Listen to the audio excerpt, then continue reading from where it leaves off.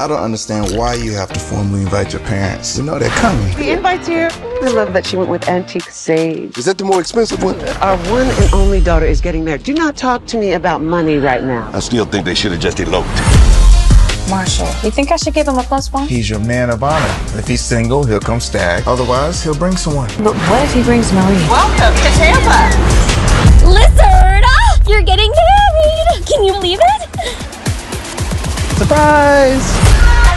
This place is perfect. No, I'm too dignified of a man to be on the beach. I specifically wrote +1. Anyone but Marie James. I mean, I just don't understand how someone else can book the bridal suite during someone else's wedding. It's me. I'm the bride. Lizzie, we can trade that. No, Marshmallow. He said we can have the better room. Are you? That woman is a disaster. I have to do special brownies for my sister. Just bake as much pot in the batter as possible. The most important day of our lives, and you were asked to bring anyone except Marie. Oh, God. I can't believe you just stole a trolley. What are you doing with my wedding dress on? Get this party started! You better get it before I do. What did you put in those brownies? Baby, somebody need an EpiPen? Ow! We should really respect nature. No, wait, no, it's on my hand. It's on my hand. To the bride and groom, raise your glasses to the bride and groom. Y'all should elope.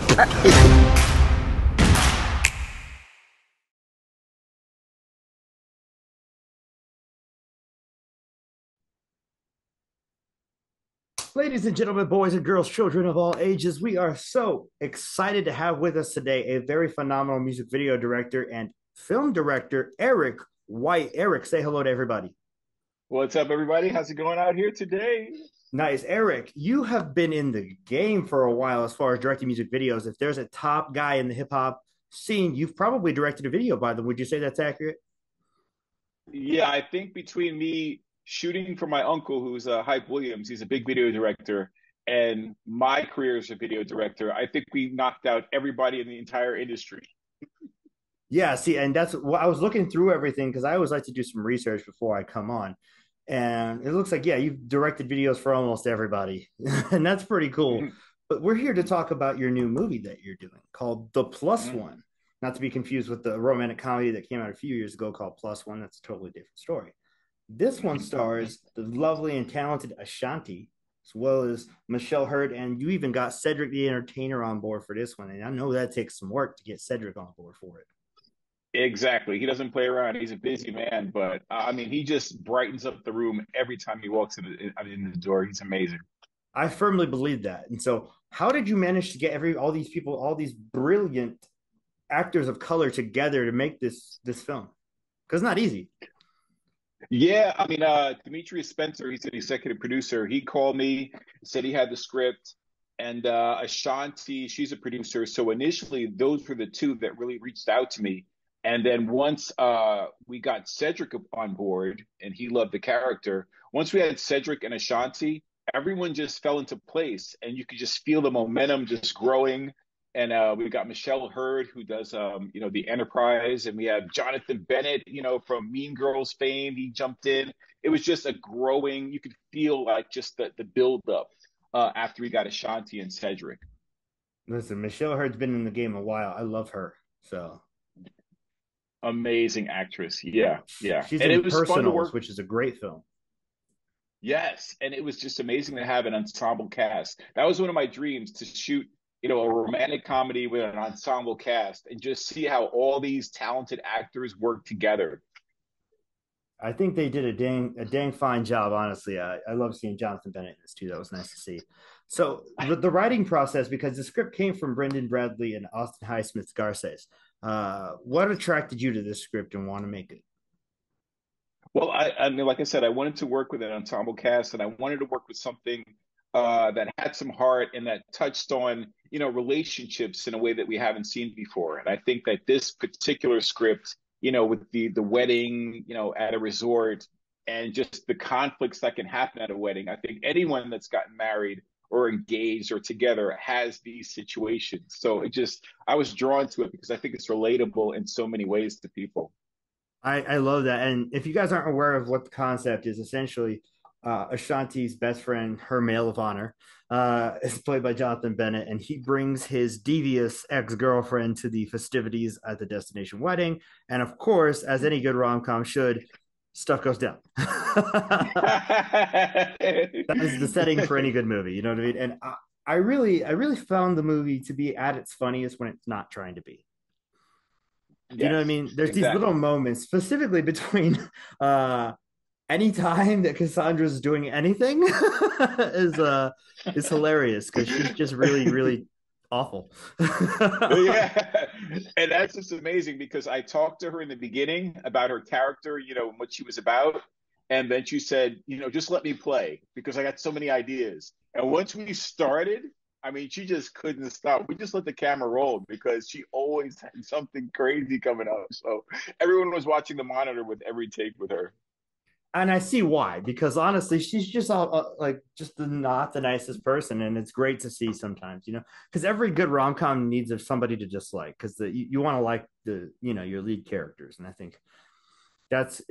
that's so well done, and you did a great job directing this film, and I can tell you've grown as a director in features because I do remember seeing Lottery Ticket and thinking this is definitely from a first time director. This one you can tell you learned some lessons and you definitely got a lot better at shooting actors, getting the best out of them. You said you let Cassandra cook. You might not have done that on your first picture. You know what I mean?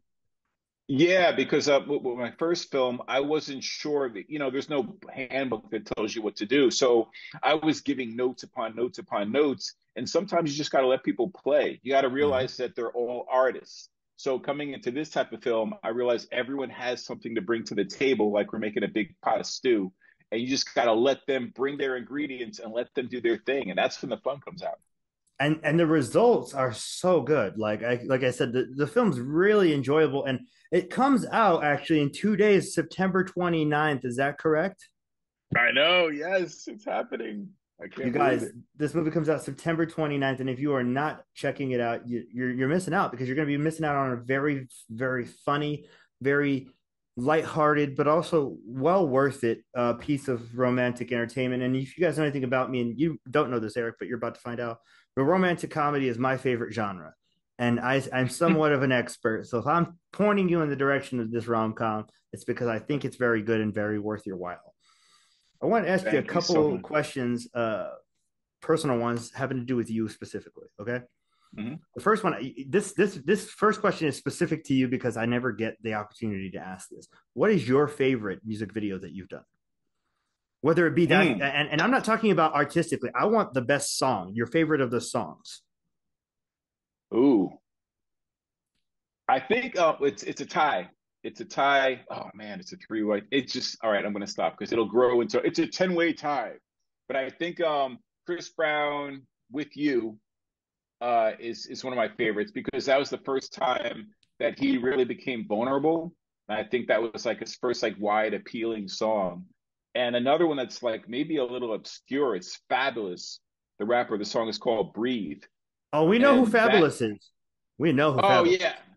Yeah, Fab. I mean, just that song, it just speaks to me. And that luckily that has turned into like a motivation song for athletes, teams, artists. It's like one of those get up and go and get it type songs. So those are the two that stand out that spoke to me as hot singles. It must have been a very difficult thing to acquire that much pink for a Fabulous video. Yes. Yeah. We know he's fond of that color, so. Yeah, that's awesome. No, I love it. No, you've been with Chris Brown since the beginning of his career. I mean, you did the Kiss Kiss video if I recall. Yeah, I did his first 10 videos. So I Yeah. met him right on Run It when he was, just a teenager, and we just kept rocking video after video, and I watched him grow as a person, as an artist. It was awesome. Now, are the musical connections how you initially met Ashanti? Actually, yeah, I think I worked on a couple of videos with Hype Williams, my uncle, and Yeah, that's when I initially met Ashanti and the whole Murder Inc. family and Irv Gotti and Ja Herb Rule Gotti. and those type of people. Yeah, so Irv's big personality. So it's cool that Ashanti always wanted to act, and it seems like her vision is really, she's really going there. And I've watched her grow from an artist, a singer, to really getting into, finding a character and finding a role, taking all those things she learned as a singer, and bringing it into the acting world. It's really dope. It's always nice when she pops up and stuff because she's been popping up and stuff forever. John Tucker Must Die. She's in a Resident Evil movie. She always pops up and stuff. She's so talented, so beautiful. It's just not fair. Yeah. Yeah, she's some awesome. people have everything. Yeah, I know. That's what I tell her all the time. And we were talking about old videos and, things that she wants to do. But I'm so excited to see where she goes from here, because now she's an executive producer. She's really going to start coming into her own as an artist, as an actress. That's going to be fun to watch. Now, the next two questions I ask every guest. And the first one is, who do you look up to as a person, whether that be in your creative life or personal life? Who are people that you look up to? I have a list of, of course, my mom, who actually, always supports me, and always no matter what I do as a kid, it was always the best thing ever in the world. So that kept me going. And just icons like, Muhammad Ali and Bruce Lee and Bob Marley, and just, all those people that just laid a groundwork of just being an individual and being the best you can be as a person and what you bring to the table. I love that. They all have all of those examples have one thing in common, and we'll get to that later. So I want to touch on it. Now, the next question is probably the hardest question I'm going to ask you today. I know you're a director and you love music, and I love music, and you love movies, and obviously we love movies. It's what we do. What if you had to only watch 2 movies for the rest of your life? What 2 would they be, and why? Shoosh, this is a tough one, especially being a director. Exactly. And every time I ask directors, they always do the same, give me the same reaction. Woo! All right, give me a sec. Oh man, I guess Shawshank Redemption is one, because it's just a great A to Z movie, and it captures a heart, and it shows you how to tell a story properly. And oh my gosh, it's so hard. Can I pick 5? No, you get 2. Everyone gets 2. We have had Oscar winners on here, and they only get 2. It's so tough. I don't, Shawshank Redemption and I'm blanking out. You can't do that to me. All right, let me see. Just one other one. Let's go the other route. Let's go to let's say The Notebook.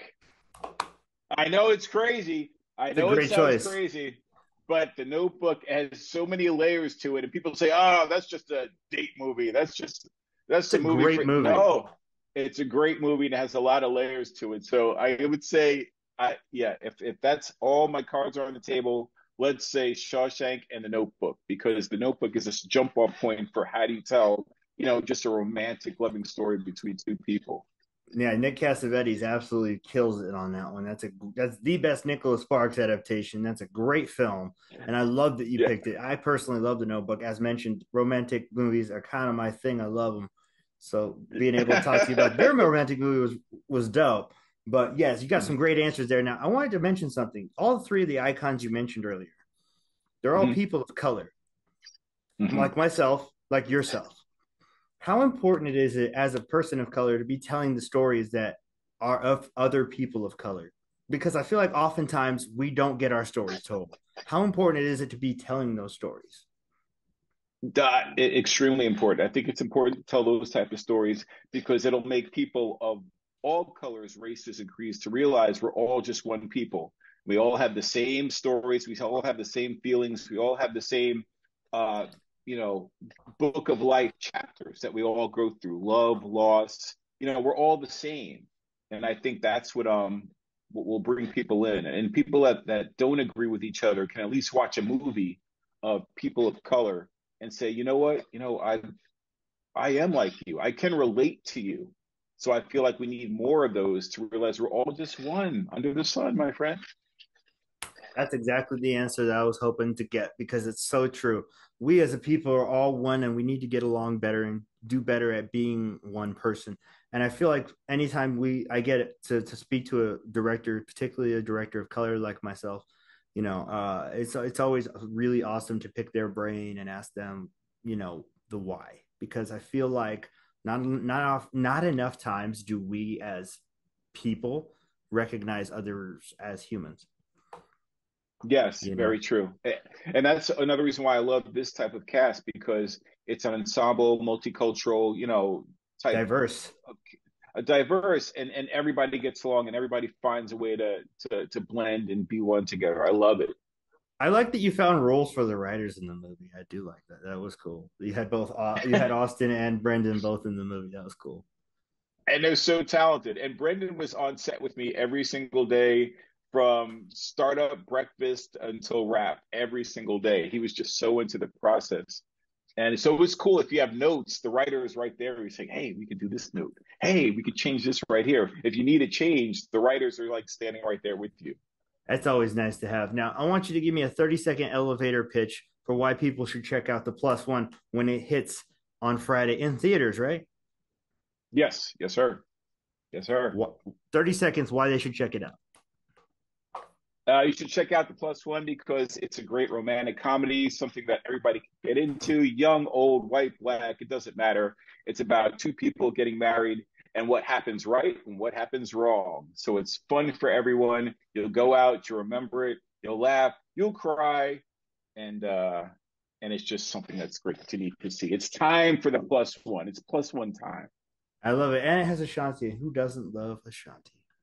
Ashanti, Cedric the Entertainer. You want to go back to Mean Girls? You got Jonathan Bennett for all those fans.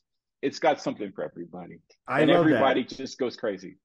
I love it, and I think you guys should check out the film when it hits your theater near you on Friday. With that being said, Eric, what do you want to leave the audience with before I let you go? Would you like to plug your social media? Do you have a message for them? Yeah, basically. All right. So my Instagram is Director E White, and basically just my advice to anybody, upcoming filmmakers, people that just want to just do something, just go with what you know, go with what you love, and it'll all fall into place. Do what's true to you, and it'll all work out. Trust me. I love that. And for Film Snob Reviews, this has been William. That's Erik White, director of the Plus One. Eric, thank you so much for your time, man. I really appreciate you. Thank you so much.